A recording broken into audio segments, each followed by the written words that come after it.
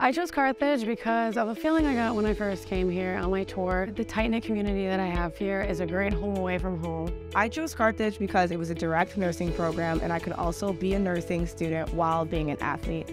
I love the small classes. I always get that one-on-one with my professors. Anytime I have any trouble, they always tell me to come through their office hours, and even after office hours, they're always there for me. I chose Carthage because I didn't know what I wanted to do coming into college, and Carthage has the Aspire Center and a lot of different faculty members who were really willing to help me sort of figure out what path was right for me. I chose Carthage because of the small, intimate class sizes.